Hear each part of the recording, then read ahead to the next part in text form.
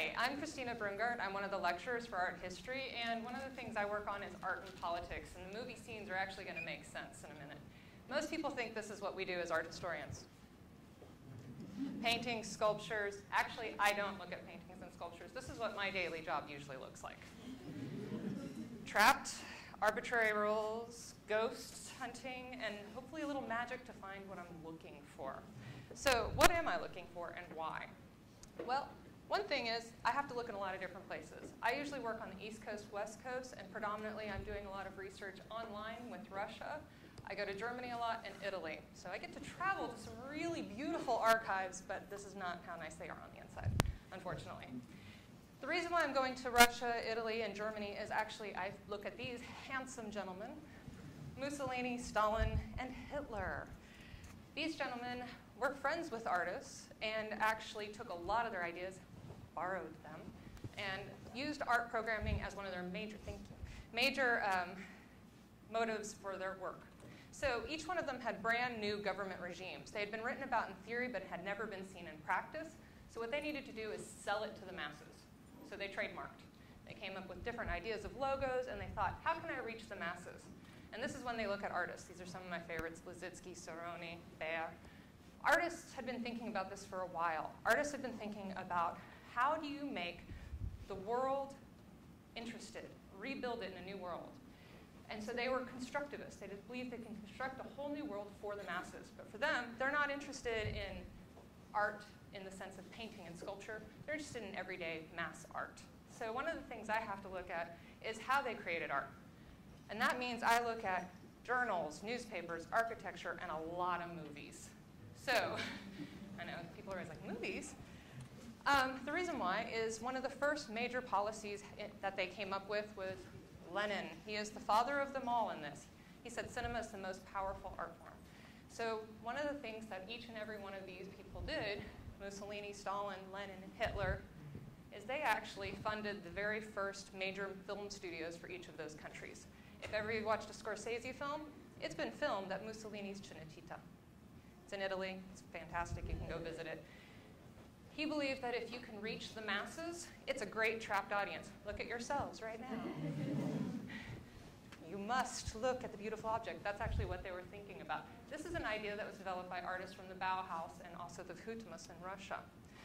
So each of their films are really interesting because they are all designed to show elements of their kind of work and style. This is Russia. They're actually taking communism to Mars here. It's fantastic.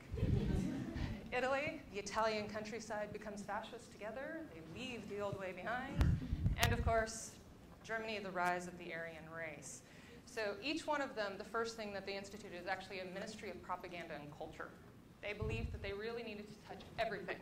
So in this touching of everything, they also believed, hey, world, you've never seen communism and fascism.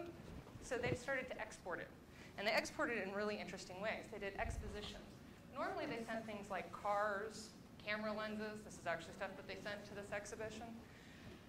They also sent fleets of artists with them. So when you look in these rooms, what's fascinating is you start seeing really high-end art. That was actually for you as a visitor, not for the people in their own country. In their own country, they were trying to reach them through typography, posters, films, things that were very local.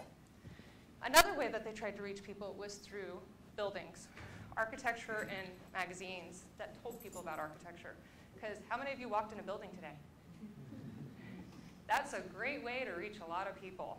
When you're floating through Europe, you're going to walk into a lot of buildings and you're going to actually see signs over your head telling you empowerment of the worker. It's really fascinating. So they thought that you were a trapped audience when you'd walk into a building and they could actually indoctrinate you into their theories. So they would often try and convince you. They also would make it so interesting for you that you would also see the policies. For example, Russia, this is community housing. Little do you know, you share a bathroom. Hitler was trying to give you the new Greek revival of Germany. And this is Italian Mussolini's last major project, telling you about Italian culture and civilization. Fascinatingly, notice how they all mix really incredible ideas of modernism designed by the Bauhaus, and they change it to meet their own cultural needs, to promote their new ideas. We also see it in things like poster and book designs. Photo montage is huge. I have to look at photography. Why? Because photography is the most easily mechanically reproduced thing at the time.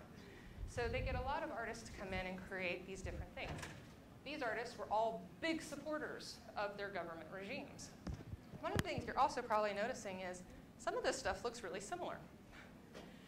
These are from completely different countries. This is from Italy, this is from Russia. Communism was banned in Italy. Fascism is banned in Russia. So how are they communicating? And why does it look so similar? They have different agendas, but there's a lot of artists communicating with each other. And this is actually where I jump in. I like to look at how artists talk, how they travel, how they move around. So this looks really interesting. It looks like something designed by the Bauhaus. It's actually an Italian graphic design company. The reason why? Hitler kicked out all the Bauhaus artists, and they came down to Italy and decided to design for new advertising firms there. So there's sometimes very direct routes. Other times, it's very indirect. They steal, because artists, good ones, steal from each other. This is an Italian building. This was featured in an architectural journal. He took it. Am I at my time? Okay. Okay. So I'm going to skip this one because it's photo montage. Sometimes they do it subversively, and I love a subversive artist. It's actually what I focus on. So this is an Italian journal. This is actually a subversive communist artist that was hunted in 3 different countries. Notice, this isn't a pretty journal. It's actually a subversive critique against the Italian government, just as you're flipping through a nice, pretty magazine. So people want to know why I think this is important now. Anybody read the news about Fendi? They just bought a brand new headquarters. It's this. For me, that's really fascinating because the fascist regime actually controlled the fashion industry back in the day. So some people are very critical of Fendi's recent purchase of this building because it brings up a really bad past. So that's why I study art politics, because I'm running out of time and they're going to kick me out. So, thank you.